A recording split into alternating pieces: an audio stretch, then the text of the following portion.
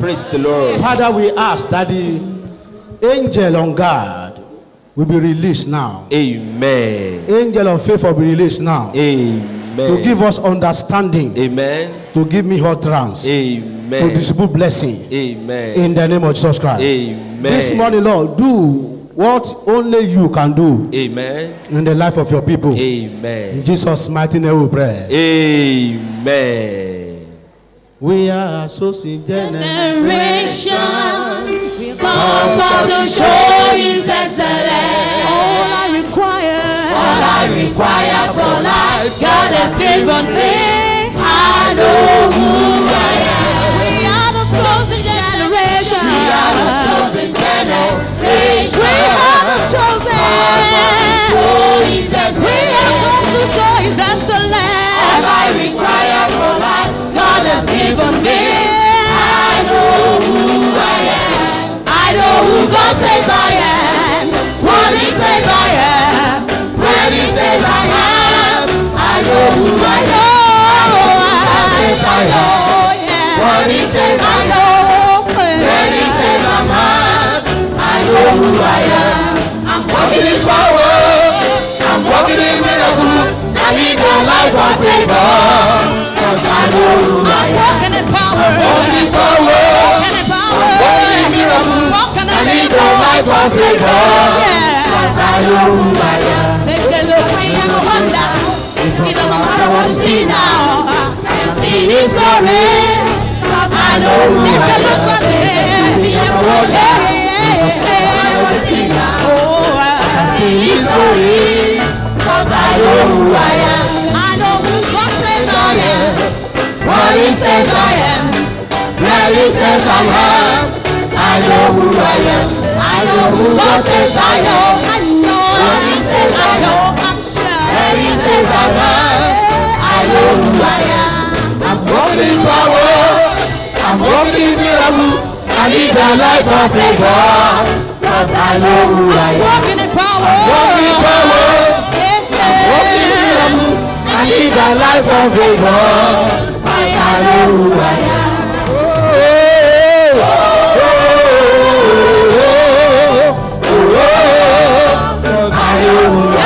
Come on, sing it.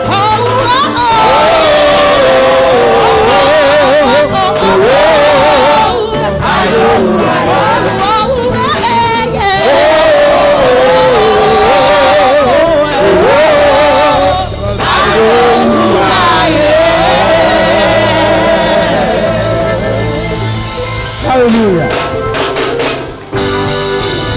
Amen. Amen. I live a life of favor. Mo ń gbé ìgbé ayé ojú I rere. know who I am. Mo mọ ẹni tí mo jẹ́. Are you sure? Ṣé ó dá ọ lójú? I live a life of favor. I know who I am. I'm walking in power. I'm walking in miracle. I live a life of favor. I know who I am. Come on, lift up your hand and shout hallelujah. I'm walking. Amen. Amen. I live a life of favor. I know who I am. Amen. Amen. God bless you. Please get seated. Ẹ jẹ́ kí a jókòó, ẹ ṣé Olúwa yóò bùkún yín. Let's read from the word of God. Jẹ́ kí a kà láti inú ọ̀rọ̀ Ọlọ́run. Esther chapter 2, Ẹ́sítérì orí kejì, verse 9, ẹsẹ̀ ìkẹsàn-án then verses 15 to 18. àti ẹsẹ̀ ìkàdógún sí ìkejìdínlógún. Esther chapter 2, Ẹ́sítérì orí kejì, verse 9, ẹsẹ̀ ìkẹsàn-án and verses 15 through 18. àti ẹsẹ̀ kẹẹ̀ẹ́dógún sí ìkejìdínlógún. I will read from here. A ó kà láti òkè níbí As I'm yìí. reading, let the Yoruba people follow us. And the maiden pleased him, as he obtained kindness of him, and he speedily gave her things for purification, with such things as belonged to her, and 7 maidens which were meant to be given her out of the king's house. And he preferred her and her maid unto the best place of the house of the women. May you be preferred this morning. Amen. Verse 15 now. Now when the turn of Esther, the daughter of Abihail, the uncle of Mordecai, who had taken her for his daughter, was come to go into the king, she required nothing but what Agai, the king Sambalin, the keeper of the women, appointed. And Esther obtained favor in the sight of all that look upon her. So Esther was taken unto King Ahasuerus into the house royal in the 10th month, which is the month of Tebet, in the 7th year of his reign. And the king loved Esther above all women. May you be loved above all people. Amen. And she obtained grace and favor in the sight more than all the virgins, so that he set the royal crown upon her head. May you receive the royal crown this morning. Amen. And make her queen instead of Vashti. Then the king make a great feast unto all his princes and his servants, even Esther's feast.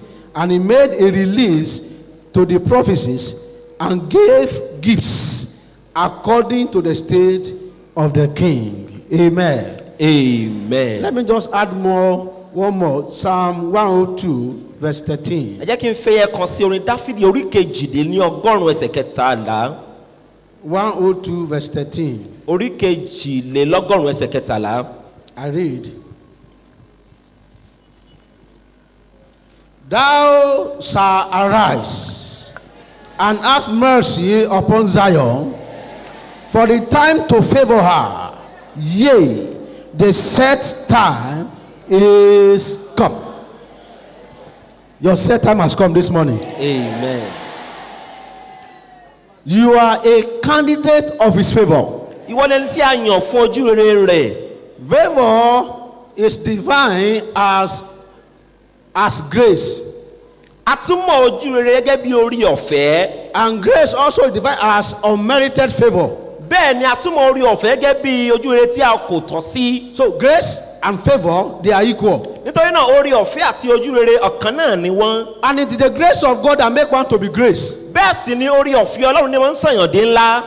When grace cease, greatness will stop. Nígbà tí orí ọ̀fẹ́ bá dópin, ìdídí ńlá ó máa dópin náà ni. It is grace that make difference in the life of man. Orí ọ̀fẹ́ ni máa ń fi ìyàtọ̀ sínú ayé ènìyàn. We may be age mate, we may be classmate, but we are not grace mate. Ó ṣeé ṣe ká àtọ́ jẹ́ ẹgbẹ́ kan náà tàbí ọmọ kíláàsì kan náà ṣùgbọ́n a kì í jẹ́ nítorí orí ọ̀fẹ́ kan náà. Because it's the grace of God in one man that make a difference. Nítorí pé orí ọ̀fẹ́ tí ń bẹ nínú ayé ènìyàn ló ń mú ìyàtọ̀ wá. May the grace of God locate you this morning in the name of Jesus.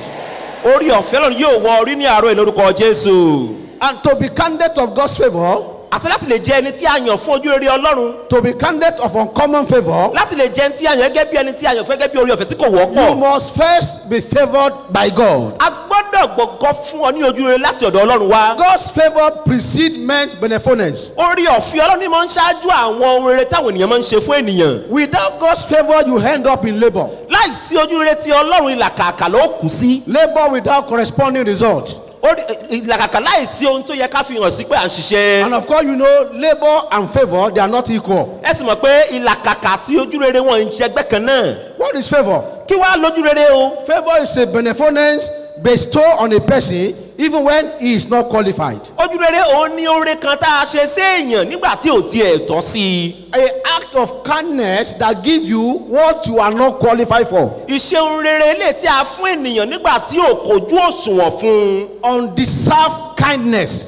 ohun rere tí ò tọ́ séèyàn.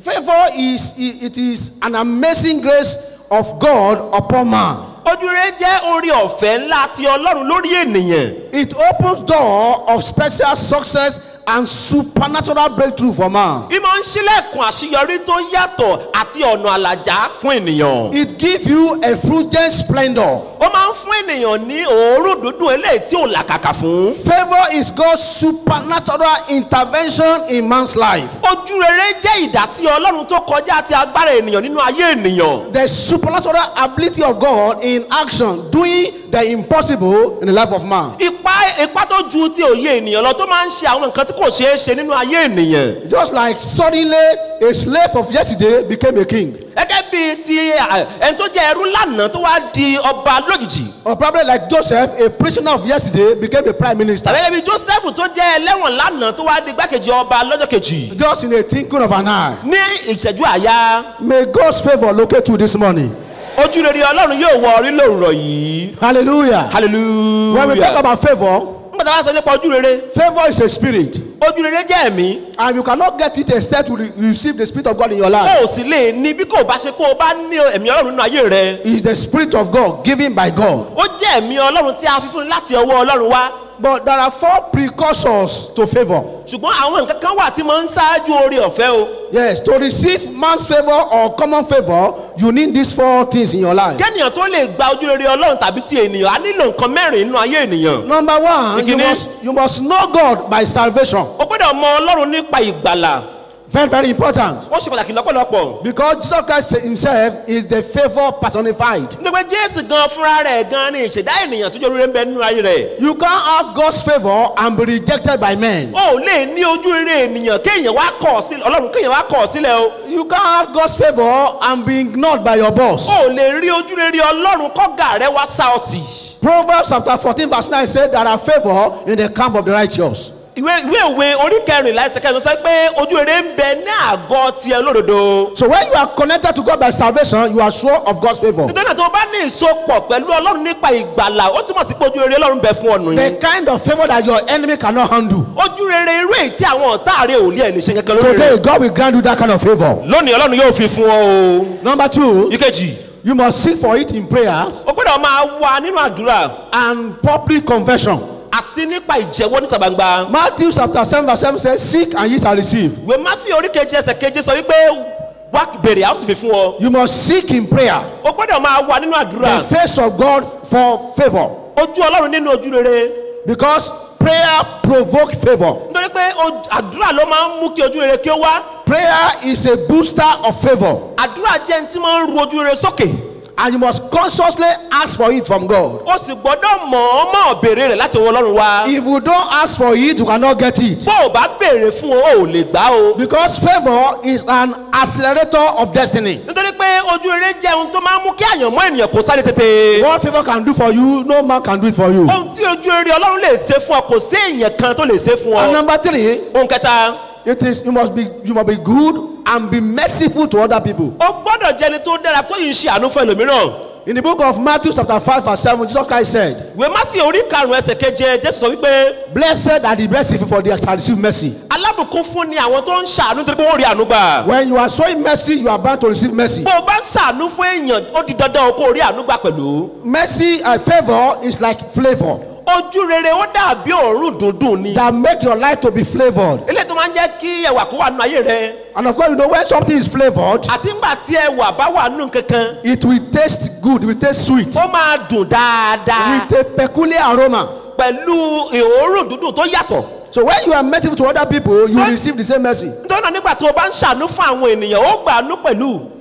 Everyone favored by God is under divine grace to be favored by men. ẹnì kọ̀ọ̀kan tí ọlọ́run bá ti ṣojú rere sí ó wà ní abẹ́ ti agbára ọlọ́run láti lè jẹ́ kó rí ojú rere gbà lọ́dọ̀ ọlọ́run In the ènìyàn. book of Luke chapter 1 verse 30, nínú ìwé Lúùkù orí kìíní ẹsẹ̀ ọgbọ̀n. it was the favor of God that fell upon Mary that make him to become the mother of Jesus Christ. ojú rere ọlọ́run òun ló bà lé Màríà lórí tó jẹ́ kó di ìyá Jésù Kristi. When the angel saw her, nígbà tí áńgẹ́lì rí i he said, that woman, you are highly favored by God. ó sọ pé ìwọ obìnrin ẹni tí ojú rere ọlọ́run bẹ nínú ayé rẹ̀. And the miracle she was not qualified for was attracted to her. àti pẹ̀lú iṣẹ́ ìyanu tí òun tiẹ̀ kojú òṣùwọ̀n fún òun ló gbà. This morning, I said you will receive favor of God in the name of Jesus Christ. amen. láàárọ̀ ìmọ̀ wípé ó gba ojú rere lọ́run lórúkọ Jésù. And therefore, every goodness you are not qualified for shall be attracted unto you in the name of Jesus Christ.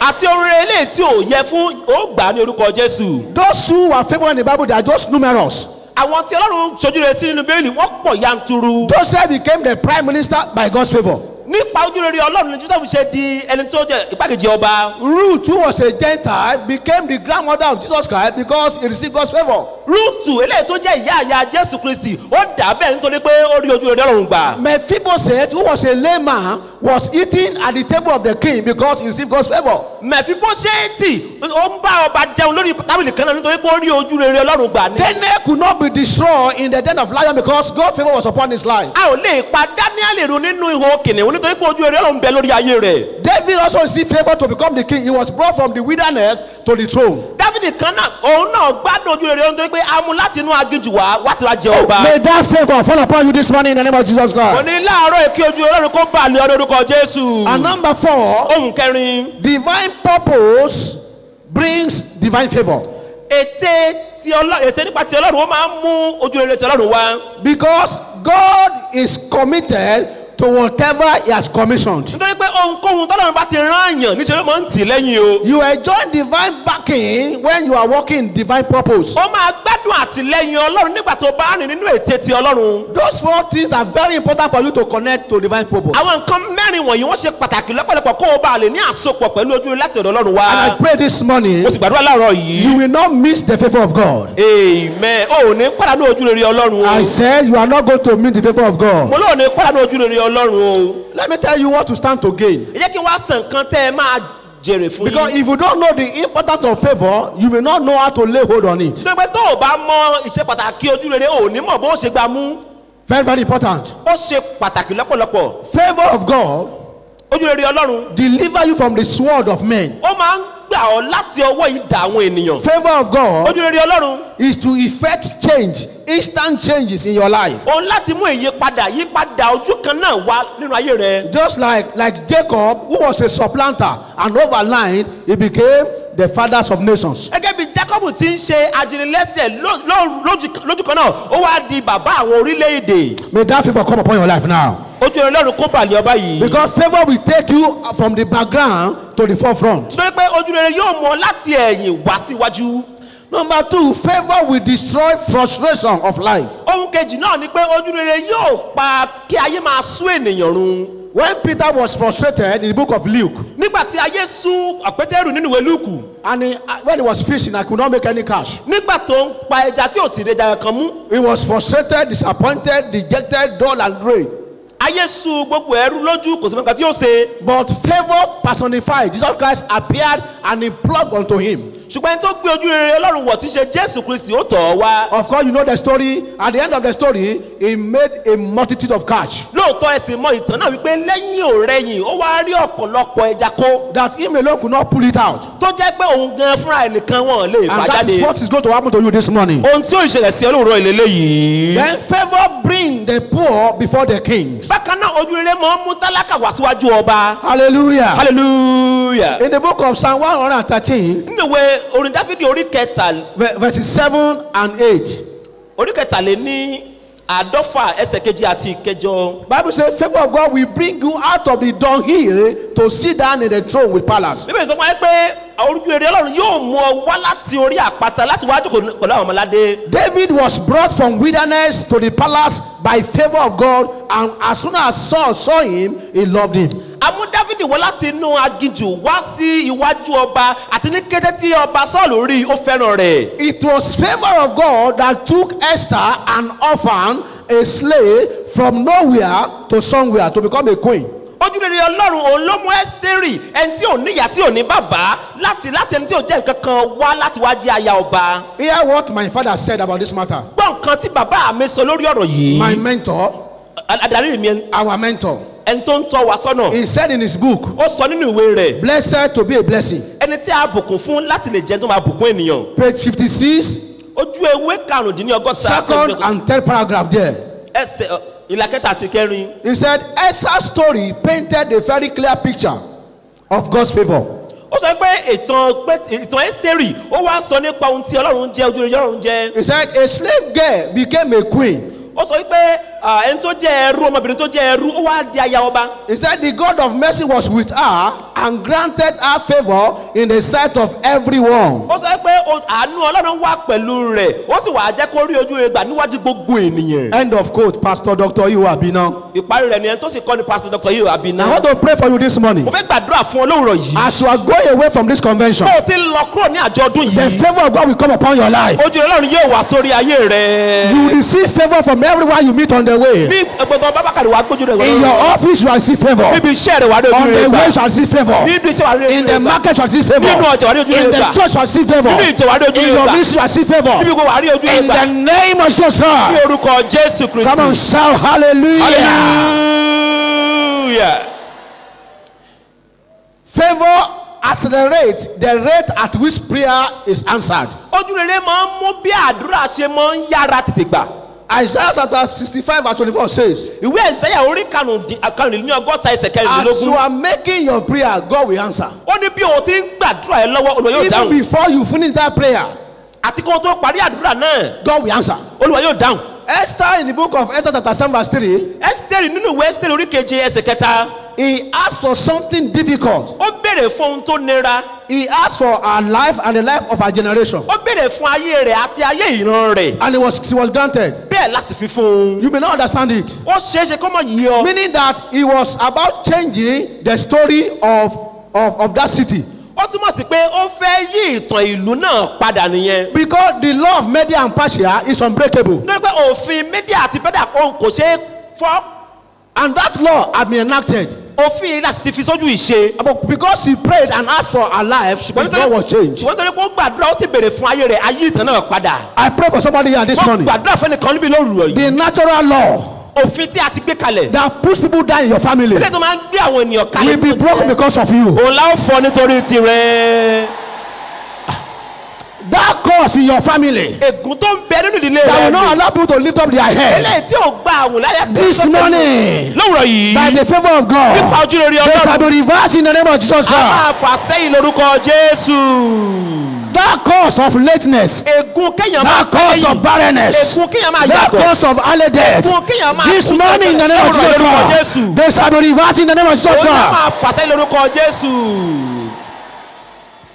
So the cause of this was changed Àti nítorí eléyìí ayé ìtàn padà. because Esther was living under the favor of God. Nítorí pé Ẹ́sítérì ń gbé lábẹ́ ojú rere Ọlọ́run. When you are under the influence of favor Nígbà tó bá wà lábẹ́ ipa ti ojú rere Ọlọ́run. or intoxicant power of favor, Tàbí agbára tó máa ń ti èèyàn gọ́gọ́ ti Ọlọ́run. your petition cannot be rejected. Àwọn ohun tó o bá béèrè fún a ò lè kọ́. Even when you ask for hard thing in a difficult time. Àti pàápàá tó bá béèrè fún ohun tó le ní àkókò tó le. Let me go fast. Number 5. Ẹ jẹ́ kí n jẹ káká ohun karùn-ún. Favor justifies you instead of condemnation. Ojú rere ó máa ń dá ọ láre dípò kó dá ọ lẹ́bi.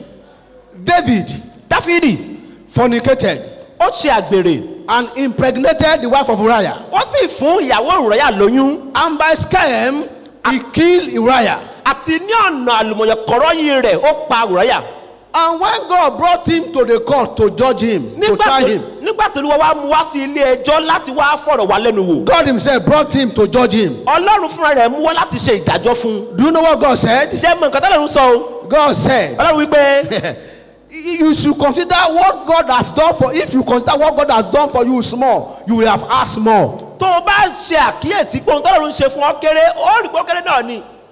God was telling David, Ọlọ́run sọ fún Dáfídì. if you consider what I've done for you small, tó o bá wo ohun tí mo ṣe fún ọ pé ó kéré.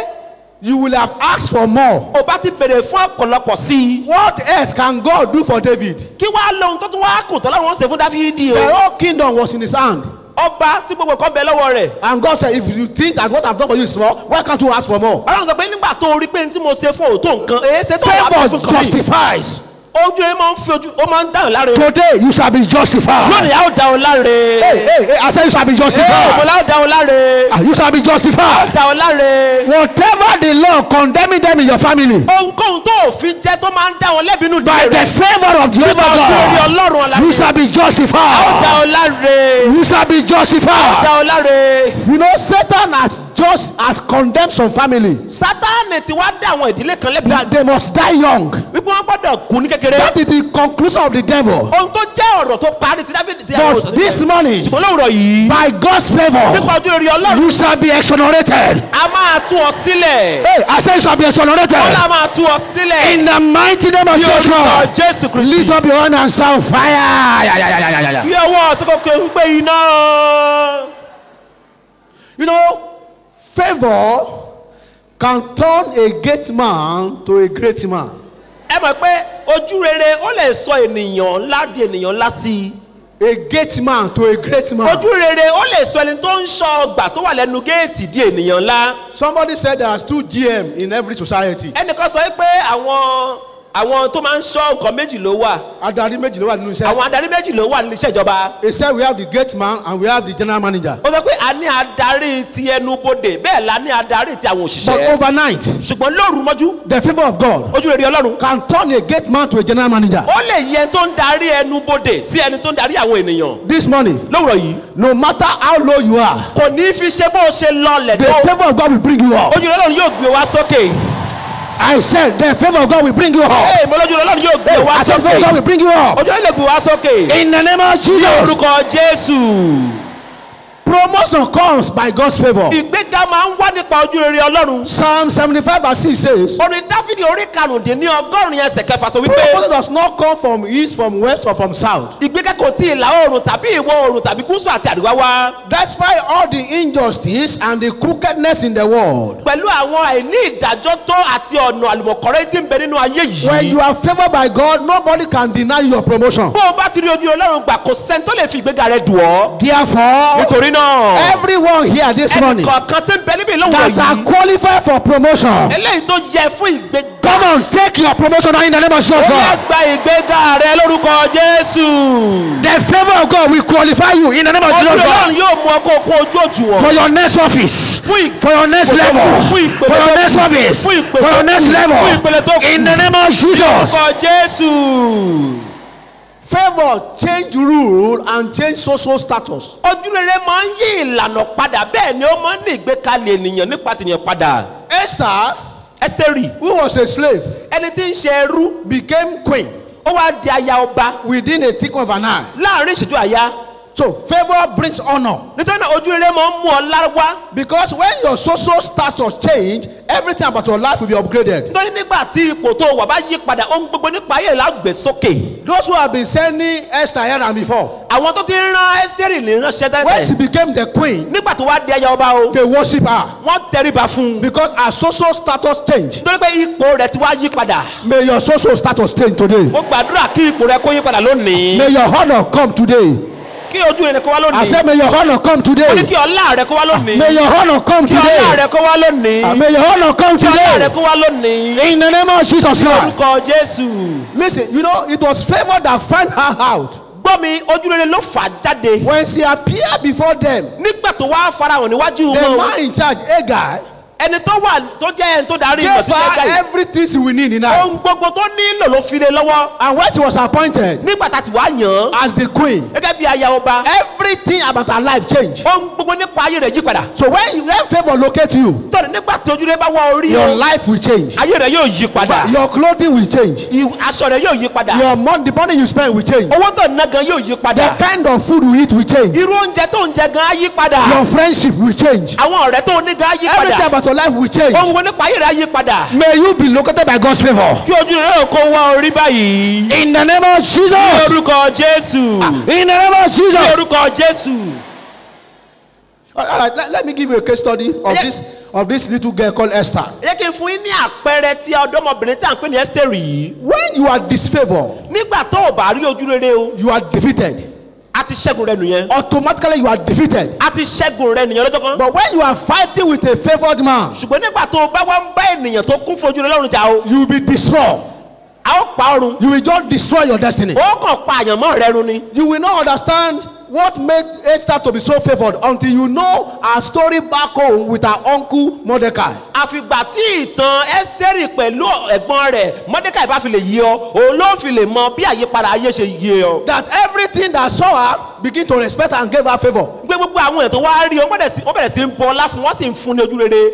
Her uncle was a gate man Àbúrò bàbá rẹ̀ ó jẹ́ ẹni tó ń ṣọ́ bòdè. at the gate of palace of King Ahasuerus. Ní bòdè ti ọba Ahasuerus.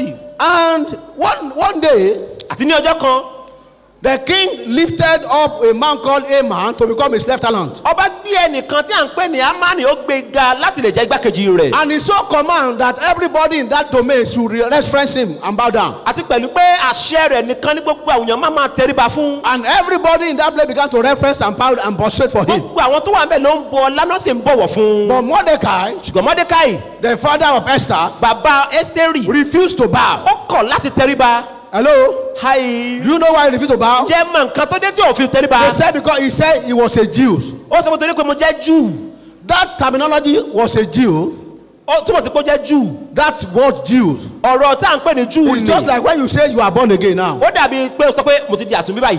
To be a Jew Láti lè jẹ́ Júù, is to be born again. ó dàbí kẹ́nìyàn ti di àtúnbí To bí. be a Jew láti jẹ́ Júù. is to know God Ó ní láti mọ and know Ọlọ́run. Him intimately by salvation. Àti láti mọ̀ tímọ́tímọ́ nípa ìgbàlà. To be a Jew Láti jẹ́ Júù. is to be a member of God's family. Òun láti jẹ́ ọmọ ẹgbẹ́ Ọlọ́run ẹbí To be a Ọlọ́run. Jew Láti jẹ́ Júù. is to having a relationship with God. Òun láti ní ìbáṣepọ̀ pẹ̀lú Ọlọ́run. And that is the foundation of God's favor. Eléyìí sì ni ìpìlẹ̀ ojúrere Ọlọ́run. It is fundamental. Ó jẹ́ ohun tó wà ní ìpìlẹ̀. Relationship with God superior to any other thing. Ìbáṣepọ̀ pẹ̀lú Ọlọ́run ó ga ju ohun gbogbo tó kù yòókù lọ. And the law of God, Àti òfin Ọlọ́run. the Bible says you must not bow down for anything. Bíbélì sọ fún wa pé o ò gbọdọ̀ tẹríba fún No graven image, bóyá ère tí not a human mọ being, tàbí ènìyàn kan. even not the image of God on the Kì í head. tiẹ̀ ṣe ère tí Ọlọ́run tó wà láyé yìí. Mordecai decided not to bow down. Mọ́dékàì wá pinnu láti má tẹríba. Hello? Hi. Are you getting it now? Ṣé ó ń yé wa báyìí? Because if you are a Jew, if you are born again, you are favored. Tó bá tó bá jẹ́ Júù tó ti di àtúnbí àti fún ọ inú And ojú when rẹ̀ you are nìyẹn. favored, you are number one. Àti bàtà bá ti rojú ojú rẹ̀ o jẹ́ ẹni àkọ́kọ́ nìyẹn. Hallelujah. Hallelujah. And Haman, when he was coming from the gate Nígbà tí Ámánì wá ń tẹnu bodè bọ̀. and saw this man, Mordecai did not bow down, Ó wá rí pé ọkùnrin tí a pè ní Mọ́dékàì ò tiẹ̀ tẹríba fún he òun. was annoyed Inú bí. and he decided to destroy him. Ó wá pinnu àti parun. And he can't think to be an insult to destroy him alone. Ó wá wò pé ó máa jẹ́ ìdójútì kóun wá pa òun nìkan run. Let me destroy every person that connected with him. Jẹ́ kí n wá pa gbogbo àwọn tó bá ní ìsopọ̀ pẹ̀lú wọn kó He parun. want to have an encounter with a man that is favored by God. Bó o bá fẹ́ ní ìbájà pẹ̀lú ẹni tí ó ní ojú rẹ̀ láti ọ̀dọ̀ Ọlọ́run wá. And he went to the king. Ó wọ́ bá ọba. He manipulated. Ó wá lu àlùmọ̀kọ́rọ́ yìí. And he said, King, there are some people in this place, they didn't respect you. Let us kill them. Wọ́n á pẹ́ kábíyèsí àwọn kan bẹ nílùú tí wọ́n bọ̀wọ̀ fún jẹ́ ká pa wọ́n And I run. will pay money to your coffer. Wọ́n sì sanwó sí àpò rẹ̀. And the king signed it with his signet. Ọba sì wá fọwọ́ sí pẹ̀lú òrùka So ọwọ́ the rẹ̀. law had been enacted. A ti wá fi òfin náà sí ojú iṣẹ́ And nìyẹn. of course, you know the law of Media and Persia cannot be changed. Ẹ ṣọ́ mọ̀ pé òfin pídíà àti mídíà á lè yí padà. And they printed the flyer, they distributed it. Wọ́n wá tẹ àwọn ìwé kan jáde, wọ́n wá pín káàkiri. And Mordecai happened to get one of the flyers. Mọ́dékàì wá rí ìkan náà òwe pélébé náà. And he took it to Esther. Ó wá mú tọ Ẹ́sítérì lọ. Of course, you know the story very Ẹ well. mọ ìtàn náà dáadáa. And he told Esther, Sọmọ Ẹ́sítérì. you must write to this occasion. O gbọ́dọ̀ dìde kí nǹkan ìmọ̀ṣẹ̀lẹ̀ o. Don't forget that Mordecai and Esther, they are favored by God. Má gbàgbé pé Mọ́dékàì àti Ẹ́sítérì ẹni tí a rí ojú tó yọjú Ọlọ́run gbàdé And wọn. Esther decided to provoke divine favor. Ẹ́sítérì sì wàá pinnu láti ru ojú rere Ọlọ́run sókè. You know, I told you that prayer is a provoker of favor. Ẹ̀rọ kí mo sọ fún wa pé àdúrà jẹun tó máa ń ru ojú rere Ọlọ́run sókè. And he told his uncle, Ó wá sọ fún àbúrò bàbá tell rẹ̀. all the men to begin to fast and pray for me Sọ for 3 fún days. gbogbo àwọn ènìyàn kan máa gba àwẹ̀ àtàdúrà fún mi fọjọ́ mẹ́ta. That I myself, I will go and fast for 3 Wípé days mi and 3 kan nights. fúnra mi wọ́n lọ gba àwẹ̀ ọjọ́ mẹ́ta àti ọdún And mẹ́ta. after the fasting, Àtìlẹ́yìn àwẹ̀ yìí, I will go into the king, wọ́n tọ ọba lọ. which is contrary to the law. Eléyìí tó lòdì sí òfin. And if I perish, I perish. Tí n bá sì wá ṣègbè mo ṣègbè But you nìyẹn. will not perish. Ṣùgbọ́n ò ní ṣègbè. And you will not perish too. Wọ́n náà sì ní ṣègbè I said you will pẹ̀lú. not perish too. Wọ́n náà ní ṣègbè. After the 3rd day, Lẹ́yìn ọjọ́ kẹta, after he has provoked divine favor, lẹ́yìn tó ti ru ojú rere Ọlọ́run sókè, Esther went into the king Ẹ́sítérì tọ ọba lọ without invitation. láì sí pé a fìwé pè é. And every female gender that entered the palace without invitation Ẹ̀dábìnrin tó bá tún wá tọ ààfin ọba lọ láì sí pé a fìwé pè é, will be killed. òun la ó pa. And that is the time that Esther entered the palace. Àkókò náà ni Ẹ́sítérì wá wo ààfin ọba As he lọ. entered the palace, Bó ti wá wo ààfin, he saw the king on the throne, ó rí ọba lórí and he ìbúwa saw the sheep rẹ̀. by the Ó side. sì wá rí àwọn òjòyè lẹ́gbẹ̀ẹ́ rẹ̀. And the sheep, they shook their head. Àwọn òjòyè wá mi orí wọn. It's a pity. Àánú ṣe mí. This girl will die this morning. Ọmọbìnrin yóò kú lónìí. This girl will die this morning. Obìnrin yóò kú lónìí. I don't know what people are saying about your life. Wọ́n mọ nǹkan táwọn èèyàn ń sọ nípa ayé rẹ̀. I don't know what they are saying about your life. Mi ò mọ nǹkan tó ń sọ nípa ayé rẹ̀ o. As the king saw her, Bí ọba ti rí i, she was coming towards her. ó ń tọ̀ ọ́ bọ̀ tààrà. And on the throne, Àti lórí ìgúnwà there rẹ̀, are 2 scepters. àwọn nǹkan méjì wà bẹ́ẹ̀. 2 scepters. Àwọn ọ̀pá méjì, àwọn ọ̀pá àṣẹ We méjì have the bẹ́ẹ̀. scepter of authority A ní ọ̀pá àṣẹ, and we have the scepter of peace. a ní ọ̀pá àṣẹ ti àlàáfíà. If the king raised up the scepter of authority on anybody, he will be killed. Tí ọba bá gbé ọ̀pá àṣẹ ti àṣẹ ta ó pa ni. And if he raised up the scepter of peace, he will be spared. Tó bá gbé ọ̀pá àṣẹ ti àlàáfíà sókè, a ó dà á So sí. all the chiefs, they were ready to carry Esther and go and kill her. Gbogbo àwọn òjòyè wọ́n ti wá ṣetán láti gbé Ẹ́sítérì kan lọ But sí. as Esther was getting closer, Ṣùgbọ́n ní bí Ẹ́sítérì ṣe ń súnmọ́ tòsí, the aroma of God's favor was coming up. òórùn dúdùn tí Ọlọ́run bẹ̀rẹ̀ sí. Aroma of favor was coming. Òórùn ojú rere bẹ̀rẹ̀ sí. Aroma of favor was coming. Òórùn dúdùn You know, I told you when you have flavors, Níbi you tí will have a ìdùnnú wà, divine aroma. wà á ní òórùn dúdùn tó dára. Esther was flavored by prayer and fasting. Ẹ́sítérì Ẹ́sítérì ti ní òórùn dúdú ti Ọlọ́run nípa àwẹ̀ àti àdúrà. And that flavor entered the nostril of the king. Òórùn dúdú yìí wá tọ imú ọba lọ. And the head was torn. Bẹ́ẹ̀ lóyún rẹ̀ sì yí. Instead of taking the scepter of authority, he took the Dípò scepter kó of mú peace. ọ̀pá àṣẹ ti àṣẹ, ó mú ti ọ̀pá àṣẹ ti àlàáfíà. Hallelujah. Hallelujah. And instead of being kissed, she came to wrap her hand with her husband and she was hugged. She was welcome. Àti dípò ká pa níṣe ni ọkọ rẹ̀ wá. Instead of death, it was life. Dípò ikú ìyè ni. Whatever anybody is insinuating about your life, Ohunkóhun táwọn èèyàn ti sọ nípa ayé rẹ̀. God of heaven will change them this morning. Ọlọ́run yóò yí padà lónìí. Instead of sickness, I be sound health. Dípò àìsàn wà rí ìlera. Instead of death, I be life for Dípò you. ikú wà ní ìyè àti Instead of àlàáfíà. troubles, I be peace for you. Dípò ìbànújẹ́ wà ní àlàáfíà. In the name of Jesus. Ní orúkọ Jésù. You can see what favor can do. Ó lè rí ohun tójú rẹ̀ lè ṣe. And the king said, Ọba sì wà I wípé. know you didn't come here like that. You need something from me. Mo mọ̀ pé òkàn wà lásán bẹ́ẹ̀ ó nílò kankan lọ́wọ́ mi. You just ask me Wọ́n ṣáà kàn bè all to lọ́wọ́ mi. the half of my kingdom, Tí di ìdajì ìjọba and I mi. will give it to you. Èmi yóò sì fi fún ọ. Do you know what God said? Ǹjẹ́ ọmọ kan tọ́lọ́run sọ? In the book of Job, Nínú ìwé Jóòbù. God said, Ọlọ́run wípé demand a thing. Ask me a thing, béèrè kankan lọ́wọ́ mi. and I will do Èmi it. yóò sì ṣe. That's God for you. Ọlọ́run nìyẹn fún ọ. The king said, ask me to the half of my kingdom. Ọba wípé béèrè lọ́wọ́ mi tí dé ìdajì. But God is saying this morning, Ọlọ́run wa ń sọ lówùrọ̀ yìí. just demand for something Ṣáà béèrè nǹkan. that is going to do it for you. Òun yóò ṣe fún ọ. And King Wenda said, it's not too much. Ọba sọ pé àìlè yóò pọ̀. I'm just happy and I want to throw a banquet. Inú mi kọ́ dùn mo wá fẹ́ sí àsè ńlá And I kan. want you to come and eat with me. Mo sì fẹ́ kẹ́ wá bá mi jẹun ní It àsè has been a mi. long time we had together. Ó ti pẹ́ tá a jọ jẹun papọ̀. But when you are coming, Ìgbà tó bá wá ń bọ̀ o. please don't come alone. Wọ́n dá nìkan wá wọ́n Come bá. with your lieutenant. Wá pẹ̀lú igbákejì rẹ̀. This Haman, come with him. A máa ní iṣẹ́ àtọ̀ mu wá. God has given Esther a divine strategy. Ọlọ́run ti fún Ẹ́sítérì ní ọ̀nà tí ó gbà láti ọ̀run wá. Divine strategy to destroy the enemy. Àwọn ọ̀nà láti lè pa àwọn ọ̀tá run. And when the second day came, Ìgbà tọ́jọ́ kejì wá wá o. they went for the banquet. Wọ́n lọ fún àsè ńlá náà. And they ate. Wọ́n wá jẹun. Oh, they enjoyed the food. Ó wọ́n gbádùn oúnjẹ náà. And the king said, no, I know there's something in your mind. Ọba wa sọ pé mo mọ̀ kí nǹkan bẹ́ẹ̀ You nù must rẹ̀. ask me what you have in O mind. gbọ́dọ̀ béèrè nǹkan tó fẹ́ And lálẹ́ Esther yìí. said, no, it's not too much again. Ẹ́sítérì pé àyè ò tí ì le jù lálẹ́ yìí. Tomorrow again, Ọ̀la látún come béèrè. and eat with me. Wá bá mi jẹun lẹ́ẹ̀kan And sí. when you are coming, Tó bá tún wá ń bọ̀ o. come with Haman, your lieutenant. Ìwọ àti ẹ máa ń nìtí ṣe gbákejì ní kẹjọ So wá. they left the place. Wọ́n kúrò níbẹ̀. And they were coming out. Bí wọ́n ṣe ń jáde lọ. And Haman was going to his house. Ámánì wá lọ sílé rẹ̀. When he got to the gate, Pàtó wá dé ẹnubodè. everybody was bowing down. Gbogbo ìwọ́n ń tẹríba. And a favored man, Mordecai, stood Ẹni still. tí ó ní ojú rere Ọlọ́run ti ṣe Mọ́dékàì wá dúró gidi. And say, yay. Ó ní yéé. All this enjoyment is nothing to me. Gbogbo ìgbádùn yóò jẹ́ nǹkan kan fún mi. As long as this boy is still here, he's not worshiping me. Níwọ̀n ìgbà ìgbà tọ́gbẹ́ni tí ò tẹríba fún mi báwa I bí. must kill him. Mo rọ̀ pa. And he went home. Ó wá lọ He lé was rẹ̀. consulting his friend, Ó wá ń bá àwọn ọ̀rẹ́ rẹ̀ sọ̀rọ̀. talking to his wife. Ó ń bá ìyàwó rẹ̀ sọ̀rọ̀. Of course, you know the story very Ẹ well. mọ̀ ìtàn náà dáadáa.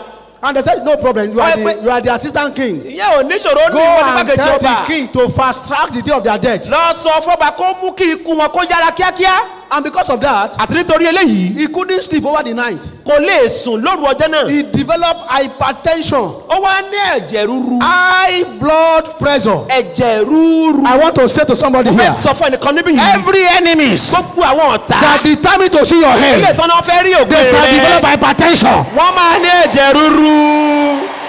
They shall have high blood Wọ́n máa pressure. ní ẹ̀jẹ̀ ríru. In the name of Jesus, Lord. Orúkọ Jésù. And you know what happened? Favor. Ẹ wá mọ̀ nǹkan tó ṣẹlẹ̀ ojú rere ojú rere ojú rere. And as he cannot sleep, Bí ò ti lè sùn. the king too cannot sleep. Ọba náà ò lè sùn. And the king was thinking, what happened to Ọmọ wa me? ronú kí ló wá ṣẹlẹ̀ sí My mi. wife has done so much. Ìyàwó mi ti wá ṣe kó tó tó ọba yìí. And suddenly he said, okay, bring me the book of record. Lójijì ó ní ẹni ẹ mú ìwé ìrántí wá. And they began to read Wọ́n bẹ̀rẹ̀ sí í kà á. the book of record. Ìwé ìrántí. As they were reading it, Wọ́n ti ń kà á. they got to a portion Wọ́n débì kan. that mentioned the name of Mordecai, Eléyìí tó dárúkọ Mọ́dékàì. that revealed the secret of the rebels who want to topple the kingdom of the king. Tó fi àṣírí àwọn ọlọ̀tẹ̀ tó fẹ́ gba ìjọba lọ́wọ́ ọba. Full stop. Ó tán. And the king said, wait, Ọba yìí ká ìdúró ń bẹ̀ wò. what have I done for him? Kí wàá ní ohun tí mo ṣe fún o? He said, nothing, sir. Wọ́n ní àyẹ̀ ẹ̀sìn kẹ́kẹ́. So the king says, well, I'm a debtor. Ọba wa ní pé ó ní àjùgbèsè To níbí. somebody in this town, Sí ẹnìkan nílùú yìí. I must reward him. Mo Oh. gbọ́dọ̀ fún ní èrè This rẹ̀. morning, God will reward you. Lówùrọ̀ Ọlọ́run yóò fún ọ ní I èrè said, God will rẹ̀. reward you. Ọlọ́run yóò fún ọ ní èrè I said, rẹ̀. God will reward you. Ọlọ́run yóò fún ọ ní èrè I said, God will rẹ̀. reward you. Ọlọ́run yóò fún ọ ní èrè rẹ̀. And God said, king said, okay, what can I do for him? Ọba I'm mi kí happy. wá ni mo wá lè I ṣe. am happy about this Inú mi man. dùn nípa I ẹ̀kún. must do something Mo about him. gbọ́dọ̀ ṣe nǹkan kan fún un. As at that time, it was getting dawn. láàkó náà ilẹ̀ tí wá mọ́. So a man who could not sleep was coming urgently in the morning to come and report and change the date. a máa ní ò lè sùn ó wá fẹ́ wá fi ẹjọ́ náà sùn fún ọba. As at that time, he was sitting in the general palace. nígbà náà ó wà ní àárín gbùngbùn And the king ààfin. said, go and look around. Who is around to come and advise me? ọba wípé lọ káàkiri kó lọ́wọ́ ẹni tó lè gbà mí nímọ̀ràn wá. And as they got there, wọ́n sì ti ń lọ. they saw a man. wọ́n rí amáni. It's even good. This ó is tiẹ̀ the assistant. He ó can- tiẹ̀ da. And king said, bring him in. amúgbálẹ́gbẹ̀ẹ́ rẹ̀ lélẹ̀ ẹ̀ṣẹ́ àmútọ̀ mi And he wá. was brought in. àwa mú wá. When he was brought in, nígbà tá a mú wọlé wá. the king did not allow him to say anything. ọba ò gbà láyè láti sàn kankan. The king said, bá wípé I, the king, are serious. èmi ọba Zerusi. I am happy about somebody in this town. inú mi dùn sí ẹnìkan nínú ìlú yìí. What can I do for him? kí ni mo lè ṣe fún un. What can I do for that kí man? ni mo lè ṣe fọkùnrin náà. And the man just stood still. amánìkan dúró digbí. He said, who will the king be happy ta ni about? ọba máa nínú dúdú sí i. Yesterday, he invited me to banquet. lánàá èmi ló mú lọ síbi àsè. Last month, he has made me to be an assistant. oṣù tó kọjá èmi ló fi ṣe gbákejì rẹ̀. It must be me. ó gbọ́dọ̀ jẹ́ mi. But he was wrong. ṣùgbọ́n ó lòdì. Your enemies have been wrong. àwọn ọ̀tá rẹ̀ wọ́n ṣe lòdì. And he said, ó wá wípé after all, I'm an assistant. èmi ṣáà ní amúgbálẹ́gbẹ̀ẹ́ rẹ̀. If the king departed, I'm the next one. tọ́wọ́ bá jásẹ̀ èmi náà ní Let me gbákejì begin rẹ̀. to step into what is not my own ẹ now. jẹ́ n wá bẹ̀rẹ̀ sí ní tẹ̀sẹ̀ bọ́ tí ń ṣe tèmi báyìí. And say, oh, you king, ó wá wípé ọba that's your mighty babariga you used to wear once in a year. agbádá rẹ tó ọmọ ń wọ̀ lẹ́ẹ̀kan Let lọ́dún. it be put on that person. ẹ jẹ́ ká gbé wọ ẹni náà. Your shoe, put on him. bàtà rẹ̀ yẹ ká gbé wọ̀. And let him be carried to your horse. jẹ́ ká wá gbé gun orí ẹ̀sìn I'm giving rẹ̀. the center of authority. ká wá fún ní ọ̀pá àṣẹ. Unless one of your noble chief begin to paddle him around the city and begin to announce wá it. jẹ́ kí kan náà àwọn ìjò rẹ̀ kó máa mú un lọ káàkiri kó máa And pariwo say, láàrin this is kó the wá pé man that the king is happy about. ẹni tí inú ọba dùn sí lélẹ́yìí. Hey. And the king said, ọba wípé the king said, ọba wípé you have said well. ó tiẹ̀ ti sọ dáa. Quickly now. nísinsìnyí Quickly now. lójú kan You náà are the noble king. ìwọ náà ni ẹni. Go and do the same for wá lọ Mordecai. ṣe bákan náà fún Mọ́dékáì. Go and do the same for lọ Mordecai. ṣe fún Mọ́dékáì Hey, báyìí. hey. From this day, láti òní lọ. your enemies are serving you. àwọn ọ̀tá rẹ̀ wọ́n sìn ọ́. Your enemies are serving you. ọ̀tá rẹ̀ wọ́n They sìn will ọ́. worship you. máa tẹríba They will fún ọ. worship you. máa tẹríba fún In ọ. the name of Jesus Ní orúkọ Christ, Jésù. lift up your hand and sound fire. Fire! It doesn't stop there. kò dúró kò kúnyà o. Now, nísinsìnyí Haman must not allow the king to know that he's not happy. a máa ní òun wá gbọ́ba láàyè pé káàtì mọ̀ pé inú òun ò dùn. He carried it urgently. ó wá ṣe ní kankan. They went through all the city. wọ́n lọ káàkiri àárín ìlú náà. When they came back, gbọ̀dọ̀ wọ́n á padà dé o. he had to slink out to his house. ó láti wá yọ́kẹ́rẹ́ jáde kúrò Because I lọ́lẹ̀ rẹ̀. believe all the hair will be like full of dust. mo mọ̀ pé irun orí rẹ̀ yóò ti kún fún eruku. As he was getting home, bó ti wá ń délé. reporting to the wife, ó wá ń fẹjọ́ sùn ìyàwó rẹ̀. if you are not careful, you will die for this boy. báwo bá yára ọmọ kú tó dé ọmọkùnrin yìí. He has not taken his bath. kò tí ì wẹ̀. When the king sent an entourage to go and invite him for the banquet. nígbà tó bá wá rọ àwọn èèyàn àwọn ẹgbẹ́ wa láti lọ pè wá sí àsè. Látòní lọ, àwọn ọ̀tá ò ní nísinmi. beginning from today your enemies shall not be at peace. He couldn't have time to rest. kò tí ẹ̀ láyé ìsinmi. And invariably, he dressed up and he followed them. ó wá múra kankan. Now, I'm running up now. mò ń parí ẹ̀ báyìí. When they got to palace, they went to Queen's palace. gbàtà wọn á dé ààfin ọba o. When they got to Queen's palace, gbàtà wọn á dé ààfin ayaba. Queen Esther has spoiled the ground ayaba ti balẹ̀ jẹ́ ó ti with different kind of food. ó ti fi ọ̀pọ̀lọpọ̀ oúnjẹ balẹ̀ jẹ́. Hallelujah. praise the lord. Women, ẹ̀yin obìnrin. if you don't know how to cook, go and learn it. bọ́ọ̀ bá mọ̀ bá ti ń sebẹ̀ lọ́kọ́ o. Because food, delicacy, is part of the thing to attract your husband. nítorí pé ọlọ́bẹ̀ ló lọ́kọ́ o. Hallelujah. hallelujah. So they sat down to eat. gbàtà wọn á jókòó láti jẹun. And the king said, ọba wa wípé. now you must ask me. ní ìṣògbọ́dọ̀ wàá béèrè nǹkan tó What you fẹ́. want? nǹkan tó fẹ́. Quickly. ní kíákíá ní kankan. He said, eat first, eat ó yá first. jẹun ọba jẹun. After they are eating, lẹ́yìn oúnjẹ. now Esther now leaned down. ní ìsìn ẹ́sítérì wa kúnlẹ̀. My dear husband, káfíń ọba mi aya mi. you are my queen, you are my lord, you are my ọkọ mi everything. wọlé mi olówó orí If mi. my life is precious to you báyé mi bá ṣe iyebíye sí ọ. and the life of my people in this àti city, ayé àwọn ènìyàn tó yí mi ká can you lù. please save my life? ǹjẹ́ wá lè gba ayé mi làbí. And the king laughed, said, nobody can try your ọmọ life. rẹ̀ kò sẹ́ni tó lè dà And he said, somebody have tried it. ọ nìkan mà ti ń ṣe Yeah, who is that person? tàwa lè nínú o. Nobody can try it. kò sẹ́ni tó lè I said, they tọ̀wọ̀. have tried this. wọ́n mà ti Who is the person? tálẹ̀ nínú. And he pointed to Haman. ó wá nàwọ́ He sẹ́mánì. said, this rebel Haman. ọmọ nìyí.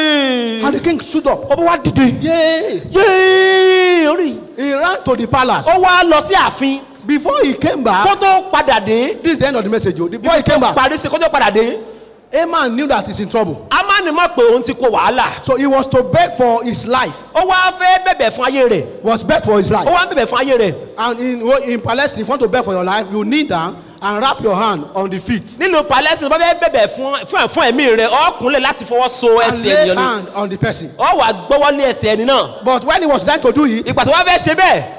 Esther jumped to the room. Ẹ́sítérì kan wọnú yàrá lọ ni. He also followed him to the room. ó wá tẹ̀lé wọnú yàrá lọ. When he got to the room, tó wá nínú yàrá. he tried to do it. ó wá fẹ́ ṣe He é. jumped to the bed. ó wá kún orí When he jumped to the bed, ó tún olùbùsùn. he also jumped to him. ó wá jọ olùbùsùn bẹ́ẹ̀ And the lọ́ẹ̀. king appeared. ọba wá fara And hàn. he said, "Yay! ó gbé yéé. So it is true. sóòótọ́ ni. It is true. òótọ́ ni. You want to rape my wife in my ó fẹ́ presence." fipá bọ́ ọ̀yà mi lò Ah! pọ̀. ǹdẹ́ lórí ẹsẹ̀ rẹ.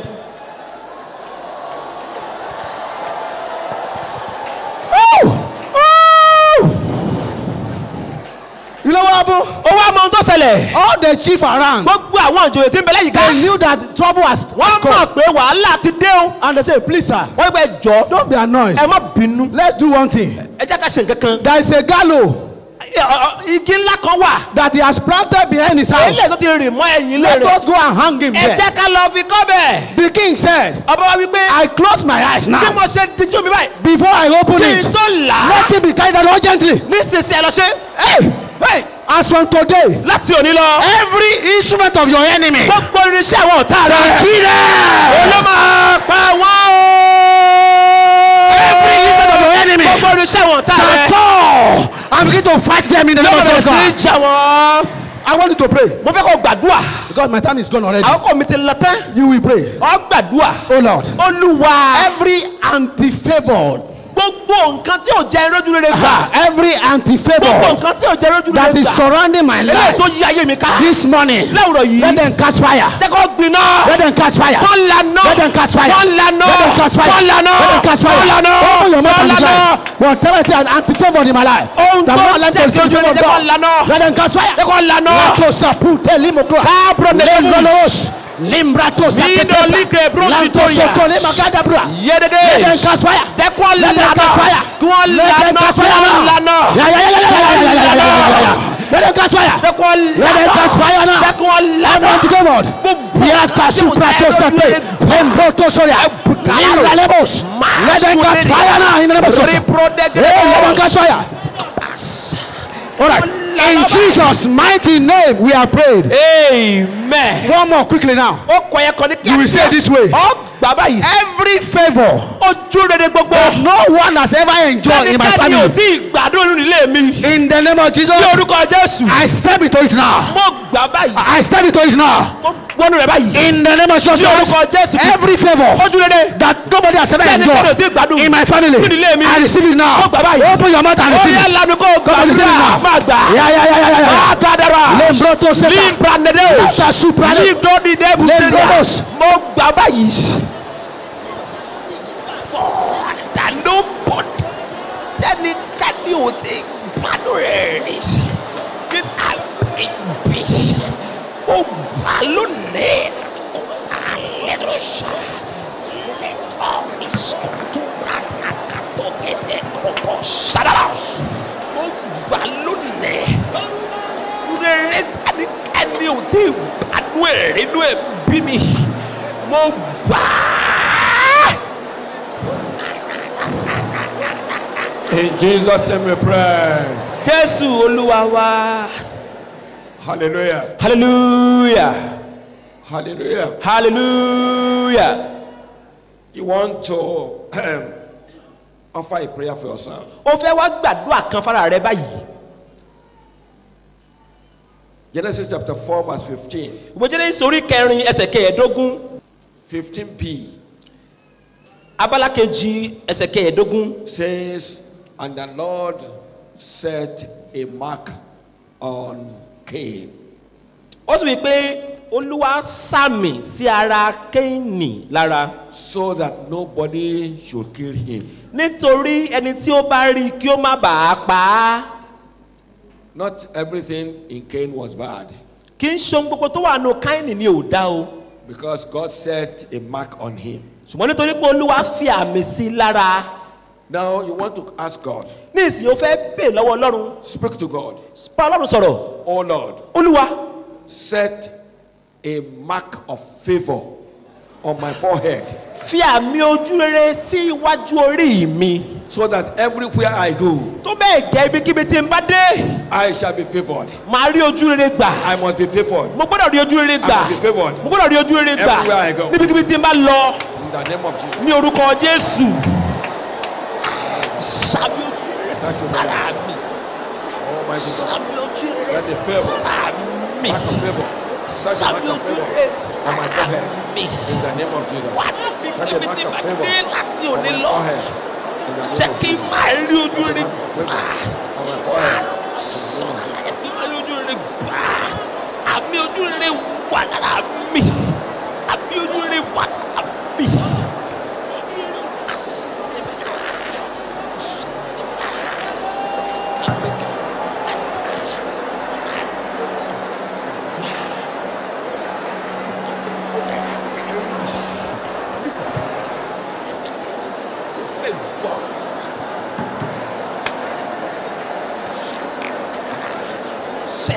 In Jesus' name we pray.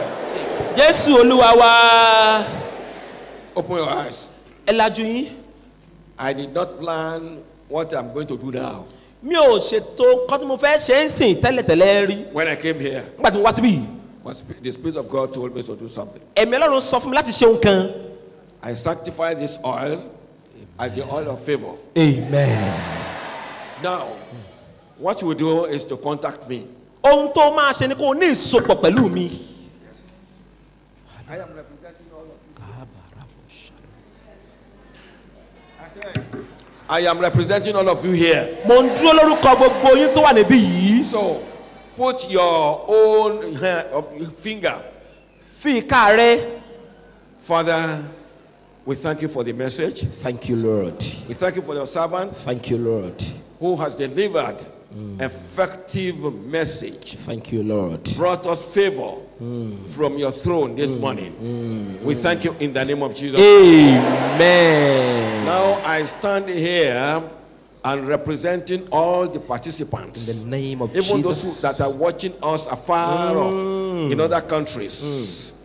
That I stand here, that every one of us, I want you to use your left hand. Mo fẹ́ kó o lo ọwọ́ òsì ọwọ́ àlàáfíà rẹ. Stretch your left hand on me. I mean, stretch toward me. Nawọ́ àlàáfíà rẹ sí ọ̀dọ̀ mi. Father, every one of us here, by the grace of the Almighty God, who gave favor to Mordecai, who gave favor to Esther, who gave favor to David, every one of us here set a mark of favor.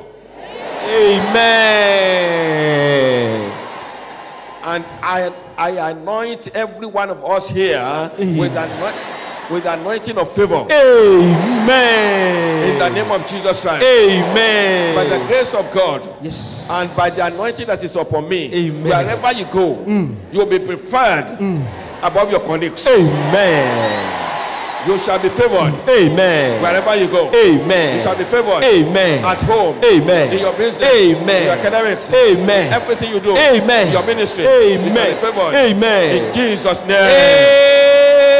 Amen. Say, I am favored. I am favored. Saka mo I am ti rí ojú rere favored. gbà. Mo ti rí ojú rere I am gbà. favored. Mo ti rí ojú rere gbà. So wherever you go, Níbikíbi tó bá lọ. I want you to confidently go there. Mo fẹ́ kó o máa fi ìgboyà lọ síbẹ̀. If people say that you are not qualified, Báyọ̀ bá sọ pé o kò ojú òṣùwọ̀n. with confidence, Pẹ̀lú ìgboyà go there lọ síbẹ̀. and say, Kó o sì wí pé God has favored me. Ọlọ́run ti ṣe ojú rere sí mi. He has set on me. Ó ti fi sí mi lórí. The mark of favor Àmì ojú rere. by the grace of God. Tí nípa òfin Ọlọ́run. In the next 3 months, Láàárín oṣù mẹ́ta you will sísìn. give testimony. Amen. Wà á jẹ́rìí o. Clap your hands and shout. I'm walking in power. Shout hallelujah. Shout hallelujah. Kí hallelujah, kí hallelujah, kí hallelujah, kí hallelujah, kí hallelujah, kí hallelujah, kí hallelujah, kí hallelujah. I'm walking in power. I'm walking in miracle. I live a life of favor. Yes, I I know who I am.